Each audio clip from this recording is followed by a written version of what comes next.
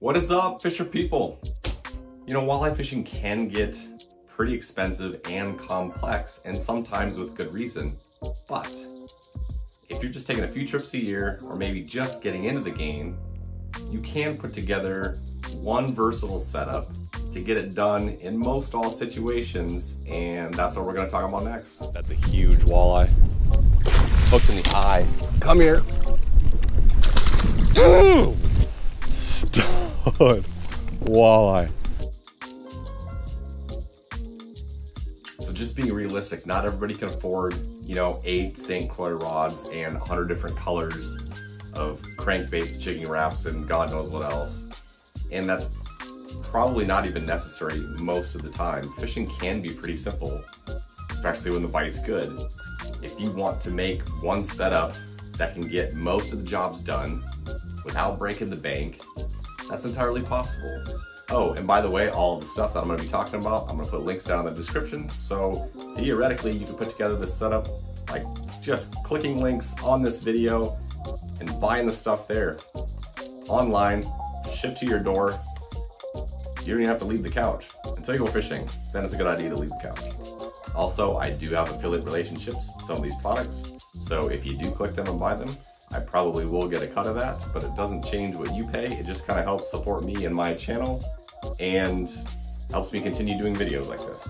The first thing you're gonna need is one good spinning rod. Now, Fenwick happens to have a lot of rods at very good price points that have very good value in my opinion. I happen to use most all Fenwick rods, even in my guiding setup, honestly. I have a lot of HMX and HMGs. And if you want to go even a little bit cheaper, you can go with the Eagle, which is about 55 bucks or something like that. It might give up a little bit in terms of sensitivity, especially jigging, but it can certainly work. I would go with something 6.5 to 7 foot. And if you start with a medium light, you can do some jigging as well as casting and get a lot of stuff accomplished. You might want to go with a fast action if you want a little more sensitivity for the jigging application. After that, of course, you need a spinning reel. I happen to go with a lot of Fluker Presidentials. That's a pretty good price point, right around $70. You can also go with something like a Carbon X, like a Pissy Fun Carbon X, which actually has a really good deal going right now, I think for like 50 bucks or something like that. And there's also a Pissy Fun Flame, I think it's called, which is only like $18 or $20. So between that and the rod, you're starting off pretty good. Now, of course, you're gonna have to spool that with some line, and nothing is more versatile than braided fishing line right around that 10-pound mark, and it lasts 3 to 5 years if you don't break it off or get it snagged on something. So you're gonna get a lot of mileage out of that for probably only 18, 20 bucks if you go with something like Power Pro, which I tend to run on pretty much every single rod I own except for my lead core rod. Now, if you're using braid, I recommend you use some kind of a clear leader, monofilament if you want to go a little cheaper, fluorocarbon if you want a little extra abrasion resistance and you're not afraid to spend a few more extra dollars. A spool of monofilament will probably cost you like 6 bucks, like a Berkeley Trilene, 10, 12 pounds, something like that. With the braided line, you're gonna need 80 to 100 yards to spool up that reel, and that $18 spool is 100 yards typically. So now that you got your whole setup there, you're gonna need some baits and some lures, right? And every time that I'm walleye fishing, I want a couple of things in my boat. I want a live bait presentation if the fish are actively feeding, and I want a reaction bait type presentation, either if they're not actively feeding and you want to trigger something, or if they're just super aggressive and going crazy and will hit anything and you don't need to use live bait. When it comes to live bait, it's hard to go wrong starting with a jig. You can get a package of Northland Fireball jigs for pretty cheap. If you're fishing from shore on a river, jigs are a great bet. If you're fishing from shore on a lake, a package of slip bobbers is a pretty good bet.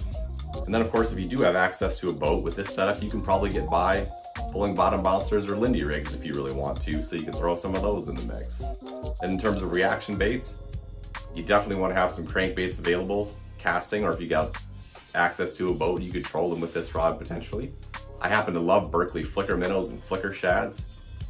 They're really good baits with really good action, and they're usually only like 5 bucks a piece. Sometimes there's 3 packs for $12 or something like that. Great price point, but a great lure. Then you probably want some kind of plastic on board.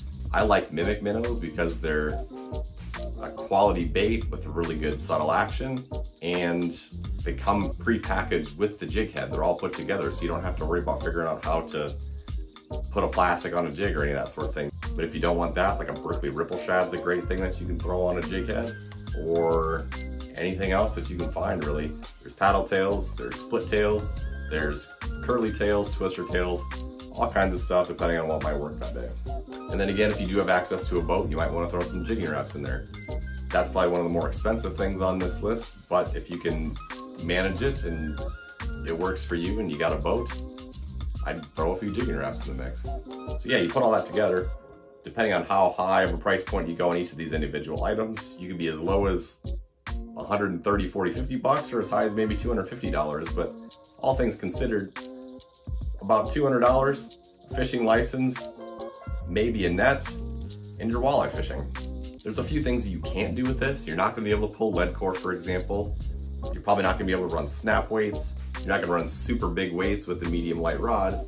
But 80% of the stuff that I do, I could probably get by using this. It probably is a little more effective for certain bait presentations to be using slightly different rods. Like jigging wraps, I'd probably use a little bit heavier. I wouldn't go with the medium light necessarily. But all in all, you can definitely get by. Like, you're gonna get 80% of the work with 20% of the effort. You know, the old 80-20 rule here. And like I said, the line doesn't really matter. I'm using the same line on about everything except for lead core. You can get a ton of different presentations, live bait, artificials, and then you just go out and fish.